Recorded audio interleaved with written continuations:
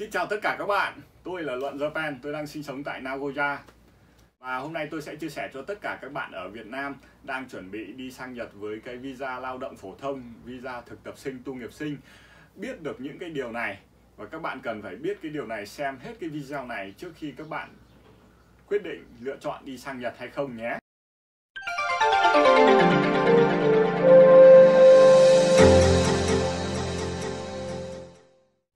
Tôi đang sinh sống tại Nagoya, Nhật Bản, và với 14 năm làm việc ở Nhật Bản thì tôi cũng khá là hiểu về cái cuộc sống ở Nhật Bản, cũng như là tôi đã gặp rất là nhiều các bạn thực tập sinh, tu nghiệp sinh ở đây. Và hôm nay tôi chia sẻ các cái điều này. Đầu tiên, với tất cả các bạn trẻ ở Việt Nam mà muốn đi thực tập sinh, tu nghiệp sinh thì các bạn đều tìm đến một cái trung tâm xuất khẩu lao động, đúng không ạ?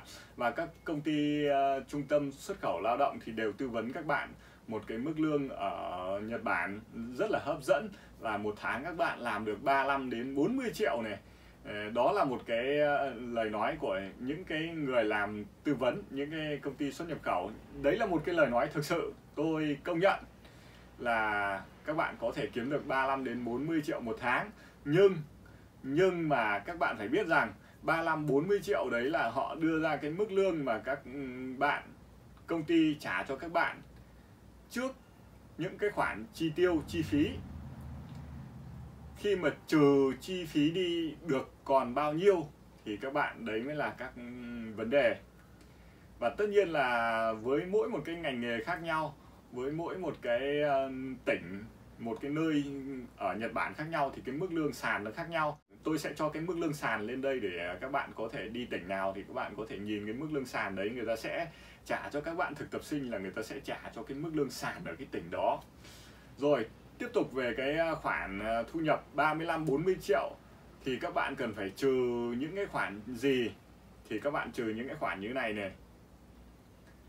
Các bạn cần phải bị trừ, thường thực tập sinh thì sẽ được công ty thuê ký túc cho nên là các bạn phải trả tiền nhà và tiền điện, tiền nước cho cái ký túc đó cho công ty. Thì thường các bạn phải trừ khoảng độ 1,5 man là cực kỳ ít, cực kỳ hiếm các công ty. 2,5 man đến 3 man là nhiều. Tôi cứ lấy là 2 man đi, là một tháng các bạn sẽ phải trừ tiền nhà là 2 man. Tôi cho cả nước vào đấy đi. Thực ra điện với nước nữa nó phải tầm 5 sen đến 8 sen vào đấy nữa. Nhưng mà tôi cứ cho là ít nhất là 2 man đi nhé. Tức là trong cái khoản mà từ 35 đến 40 triệu của các bạn, từ tương đương với khoảng 17 cho đến, cho là hẳn 20 man đi, 17 đến 20 man trước khi trừ. Bây giờ các bạn trừ cho tôi 2 man tiền nhà ga điện nước đi, còn 15 man chẳng hạn nhé. Sau đó các bạn sẽ phải trừ các tiền thuế thu nhập, tiền bảo hiểm nên kin, bảo hiểm sức khỏe, nơi cư trú, tức là cái siêu min dê. Nhưng mà cái tiền bảo hiểm cư trú thì các bạn phải năm thứ hai các bạn mới phải đóng, năm đầu các bạn chưa phải đóng. Và cái tiền bảo hiểm cư trú thì các bạn có thể được miễn trừ nếu như mà các bạn làm phụng dưỡng bố mẹ ở bên Việt Nam. Thì đây tôi cứ cho là cái tiền bảo hiểm cư trú của các bạn về không đi, trong hẳn 3 năm. Thì các bạn cũng cần phải đóng cái bảo hiểm sức khỏe, tiền nên kin. Đấy là khoản trừ bắt buộc. Mặc dù là nên kin sau này mình về nước mình lấy sau thì mình sẽ phải trừ nên kin, bảo hiểm sức khỏe và thuế thu nhập. Ít nhất phải 2 man nữa. Đấy là ít nhất nhé. Ít nhất là 2 man nữa. Nhưng mà thường các bạn thực tập sinh ấy, trong cái bảng lương phải trừ khoảng tầm 4 đến 5 man một tháng. Thì như vậy là trong cái khoảng lúc nãy là từ 17 cho đến 20 man.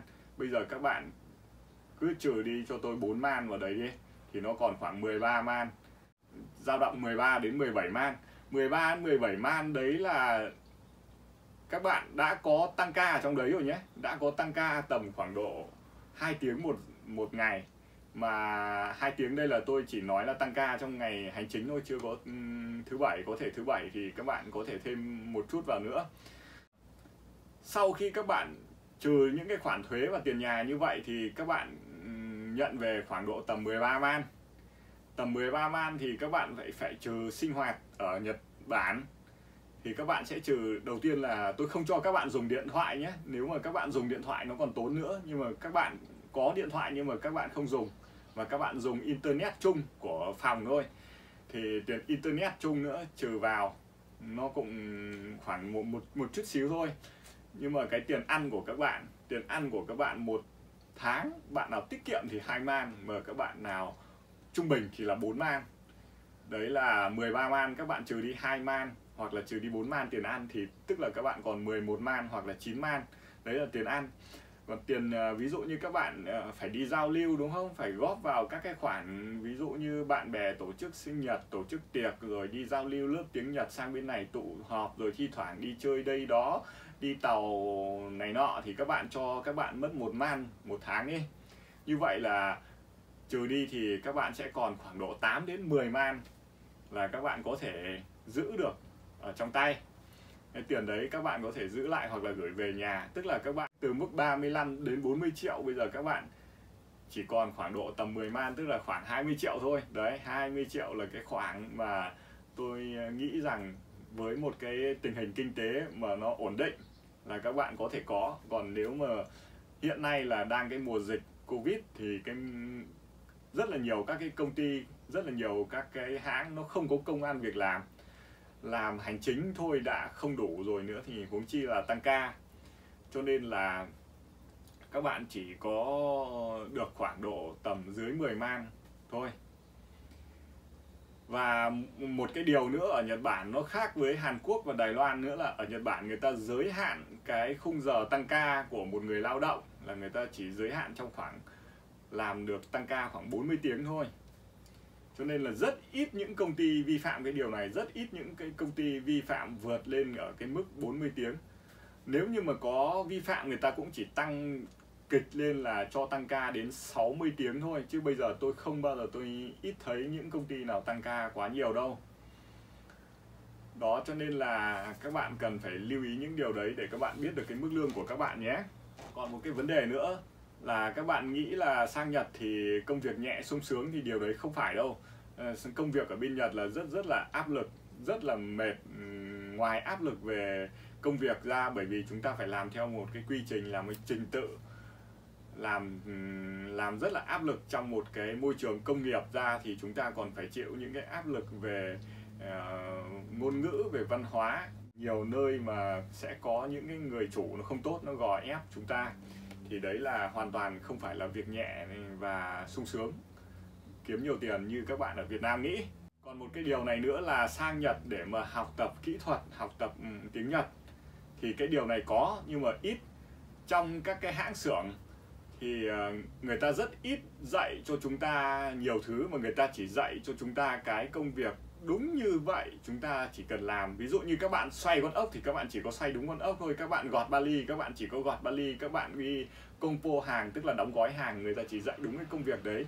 Người ta đưa một cái trình tự bắt bạn phải làm theo đúng cái trình tự như vậy, các bạn có thể làm suốt năm này qua tháng nọ đến lúc về.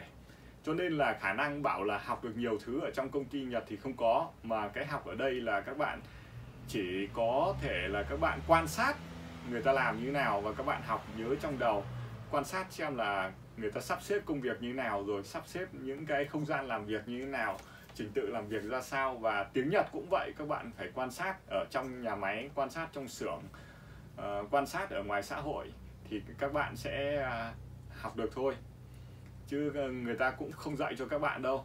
Và tiếng Nhật nữa thì nếu như mà các bạn mà ở những cái trung tâm thành phố lớn ấy thì các bạn có thể học được ở những cái lớp tiếng Nhật miễn phí, nó rất là nhiều ở các cái trung tâm. Còn ở vùng nông thôn thì đi lại và khá là khó khăn.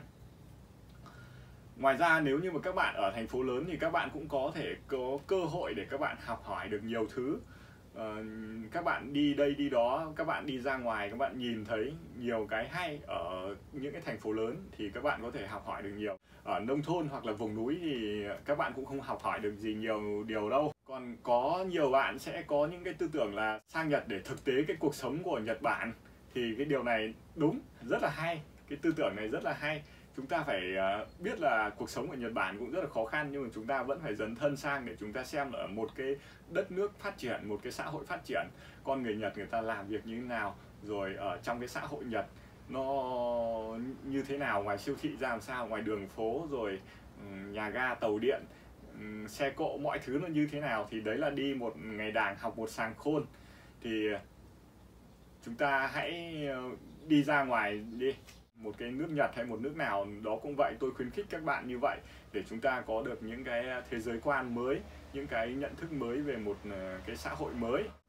Tôi biết rằng là tuổi trẻ là rất là quý, rất là giàu năng lượng, và tôi cũng mong các bạn hãy tận dụng hết những cái tuổi trẻ của mình để chúng ta có thể học hỏi, chúng ta chuẩn bị cái hành trang để chúng ta có những cái bước nhảy đột phá trong những cái năm tới. Chúc tất cả các bạn lựa chọn được cái con đường của mình và thành công trong cái cuộc sống này. Xin chào các bạn, nhớ đăng ký cái kênh Luận Japan, đăng ký nhấn vào cái quả chuông để nhận được những cái video ngay khi tôi up lên mạng, và tôi sẽ truyền cho các bạn rất là nhiều năng lượng đó các bạn trẻ thân yêu ạ. Xin chào và hẹn gặp lại nhé.